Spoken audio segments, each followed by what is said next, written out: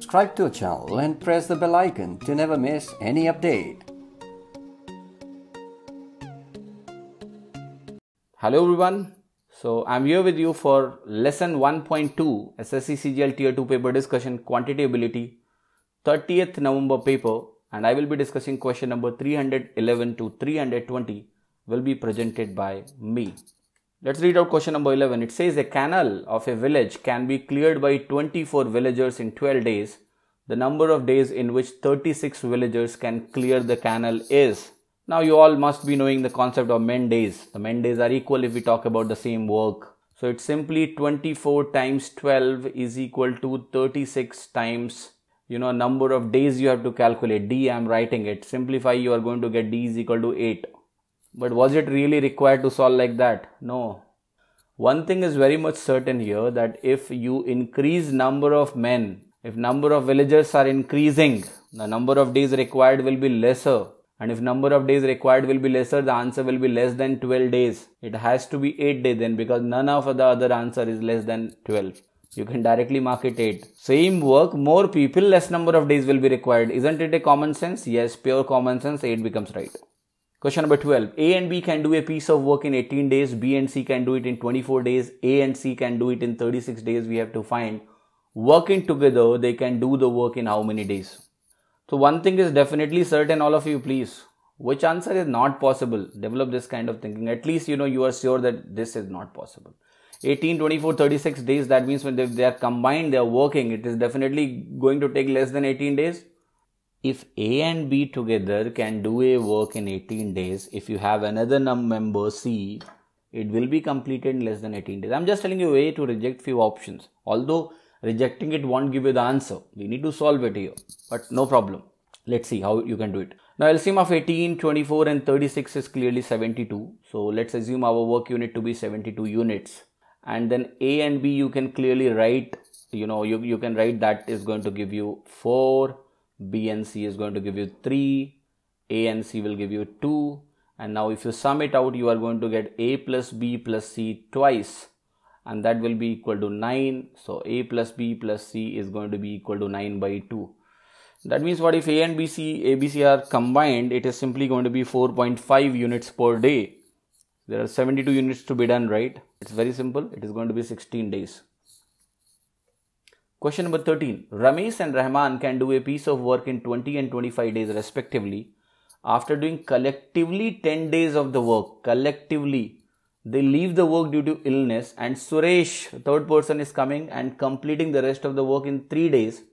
It is asking how many days Suresh alone can take to complete the whole work. Can be done very easily, right? Let's see how. Now, clearly you see, this is 20 days. Ramesh can complete the work in 20 days. He is working for 10 days. He will complete how much work? 50%. Half the work he will complete. Or in another way, you can say in one day it does 5%. In one day it does 4%, because total work will be 100%, right? So 5% and 4% you can call it. Then you can sum it. If they are working together in one day, they are going to get 9% work. So in 10 days, total work will be 90%. This is also one of the way of writing it. Rather than writing it separately, you can write like this directly. So 90% work has been completed by Ramesh and Rahman. Who is doing the remaining work? Suresh. So Suresh is completing 10% work in 3 days. We want to know that when he will complete the work, if he is working alone, that means 100% work. He will take 30 days. To complete 10%, he took 3 days. To complete 100%, he will require 30 days. You can easily mark it without any problem. Question number 14. A can do as much work in 4 days as B can do in 5. And B can do as much work in 6 days as C in 7. So relationship between the time taken by A and B to complete the work has been given. Similarly, B and C has been given. In what time C do a piece of work which A can do in a week. Now we have to find a relationship between C and A. There are a number of ways of doing this particular question, right? But I'm going to tell you the smartest way of solving it. What we know is that there is a particular work. So the time ratio, if I write the time ratio, there is a particular work which A can do in 4 days I mean A completes the work in 4 days and B does the same work in 5 days. That's the ratio of the time that is given between A and B. And here it is given that B does the same work. Whatever B does in 6 days, C does in 7 days. That's what has been provided. Now the comparison is between A and C. The time ratio comparison is between A and C. I'm going to ask you a very simple question here. The only thing is that if I can make this be same, I can have a ratio between A and C as well. What I need to do for that? Just you need to make this particular value 5. If you make this particular value 5, you are going to get a value that is going to be 35 by 6 on this side. You just make it 5, it will be 35 by 6, which is approximately 6. That means approximately whatever B does in 5 days, C does in 6 days. Now ratio between A and C can be easily thought to be 4:6. So you can clearly see it is how many times? Approximately 1.5 times. That's it. The question is actually over. Some of the options can be, easily rejected initially as well. Because you can clearly see if C, whatever work A does in a week, how much time C will take. C will definitely take more time. By reading a statement, first you can easily identify that, efficiency of A is highest. So if efficiency is the highest, he will take the least time, right? That was certain. So we wanted to know if A is doing some work in 7 days, how much C will take? It will definitely take more than 7 days. Therefore, these two options were not at all possible. It can be rejected initially. Now the question is 1 or 4. It is simply 1. The reason is you can clearly see it is 1.5 times. So if 1.5 times mean whatever A does in 7 days, you need to multiply it by 1.5, you are roughly going to get 10.5, roughly. So that's why 10.5 means only 1 is possible, because fourth option is 12 point something. Who cares? Easy or not? How simply you can do it. By reading this statement only you can mark the answer. A4, 5, I am converting then this 6 into 5, making it approximately 6. So if this is 5, now I can compare A and C directly, that if A take 4 days, C takes 6 days, 1.5 times, right? So if it takes 7 days, 1.5 times will be roughly 10.5, and that's how 10 point something will be the answer. Only one is possible. Isn't it smart? Use the option and get the answer directly. Question number 15. A can do a piece of work in 10 days and B can do it in 12 days. They work together for 3 days, then B leaves and A alone continues. After 2 days, C joins and the work is completed in 2 more days. It is asking in how many days C can do if he works alone, right? So I'm going to give you a timeline that will help you out in getting the answer very easily. So the 3 days it is given that A and B both are working, right? For 3 days. Then B is leaving and A alone continues. So A alone continues, and it is given that for further 2 days, only A has worked, and 2 days after C has also joined. That means here A plus C is working, and the work was completed in 2 more days. So I am writing this. Now what it is asking in how many days C can do it if he is going to work alone. That's the question. It can be done very simply. If you clearly see in this scenario that for all the 7 days, A has worked for all the 7 days. So A completes a work in 10 days, right? Efficiency is 10% per day. If he is working for 7 days throughout, so he alone, his own contribution in the work will be 70% clearly.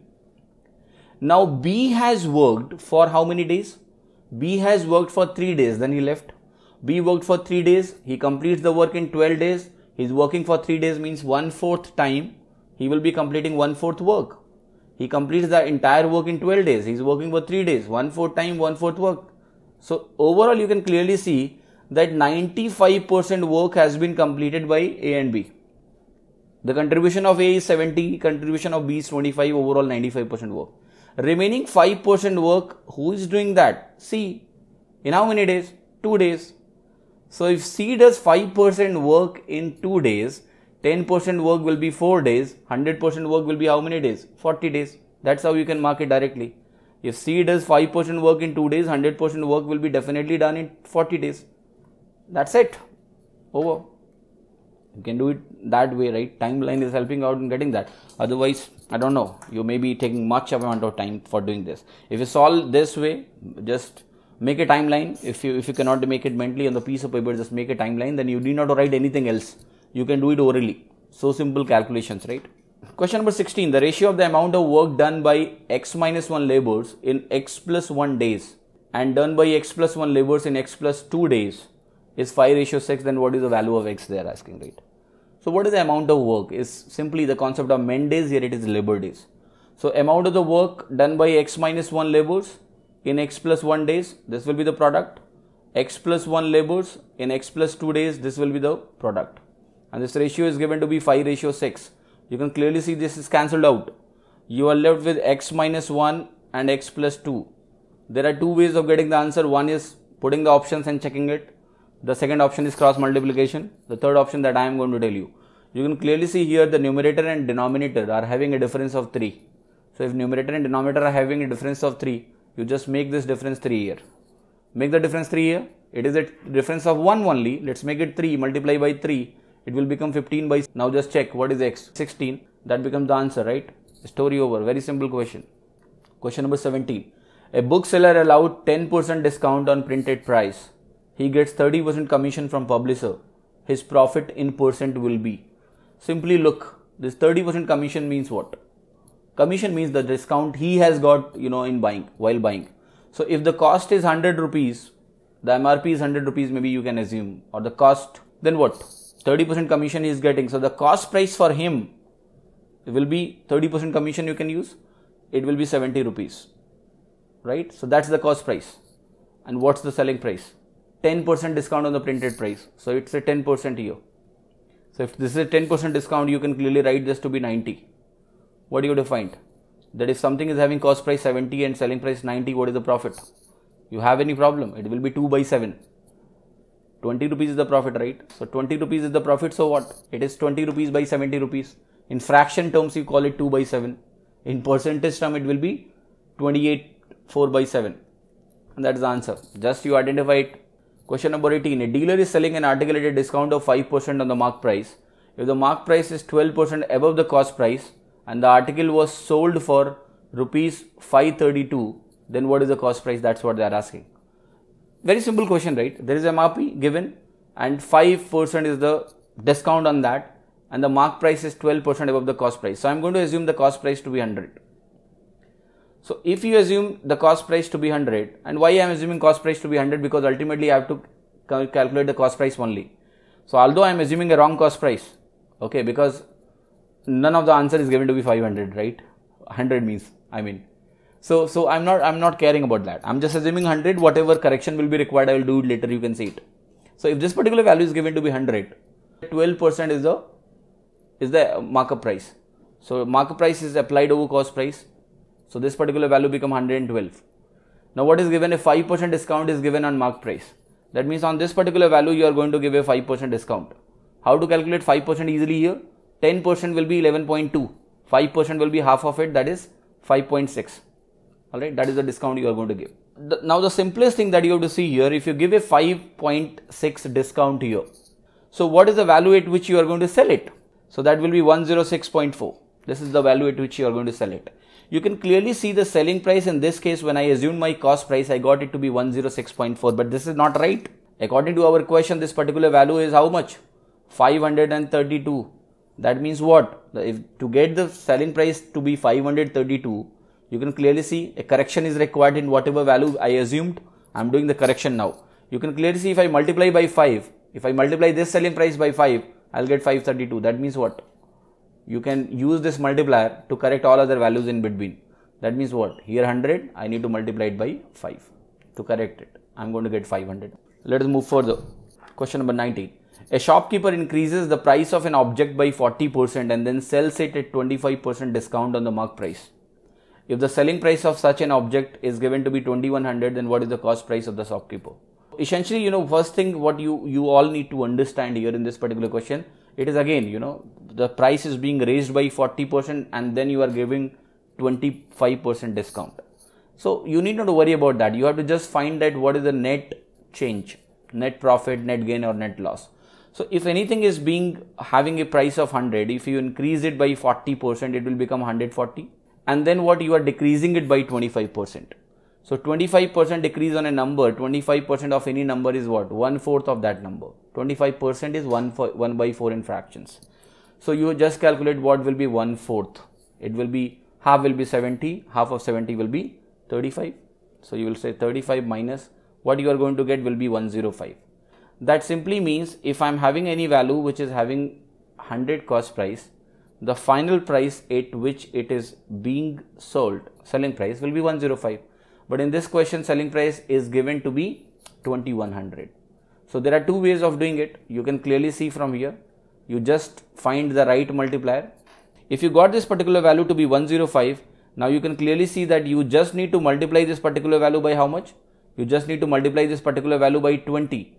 By multiplying by 20, you can get 2100. That means that correction is required here as well. You have to multiply the cost price by 20 and you are going to get 2000. The other way was, if this is 100 and this is 105, clearly this particular value is 5%. This particular value is what? This particular value is going to be 5%. So you can write in this way also, that if 105% is 2100, so what will be 100%? That is the cost price. You can again get 2000 easily without any problem. Question number 20. The mark price of an article is rupees 5000, but due to a special festive offer, a certain percent of discount is declared. Mr. X availed this opportunity and bought the article at reduced price. He then sold it at rupees 5000 and thereby made a profit of 11.1/9%. The percentage of discount allowed was. Now, the simple question, the idea of this question is very simple, right? It simply says that, there is certain mark price, but a discount was there. So Mr. X bought it at a reduced price. Then he sold it at 5000. That means, there was certain price X, and that certain price X was, you were given certain discount, right? So you purchased it at a price of Y. Then again, what happened? At an increment, you sold it at the value of X only. So what is being asked, that if this particular profit is 11.1/9%, right, then what was the discount here? It's a very well-known structure, that it's simply a question like that, if X is 11.1/9% more than Y, then by what percent Y is less than X? That's the structure, right? That's what you're asking. X is becoming X in between Y. So the structure is like this, that if X is 11.1/9% more than Y, what they're asking, what is the percentage discount here? On a base of X, what discount shall I give so that X becomes Y? What percentage I decrease so X becomes Y? Right? So I just want to know by what percentage Y is less than X. Going to be, you can call this particular fraction to be plus 1/9. I have an article posted on my blog, AB rule. You can go through it and you can do such questions orally. The blog link is given in the description. You can just click on that and read what is AB rule. You will clearly do it orally. That is, this particular value is plus 1/9. This particular value will be minus 1/10. Whenever the structure will be X, Y, X. Okay, minus 1/10 in fractions is nothing but 10%. 10%, and 10% is directly given in option A, and that becomes the right answer. And thank you all for watching. If you find it useful, do share with your friends and do subscribe the channel for regular updates of any new uploads that is going to be done. Do comment, how did you find this video? Are you getting benefited by the approach being discussed here? Thank you.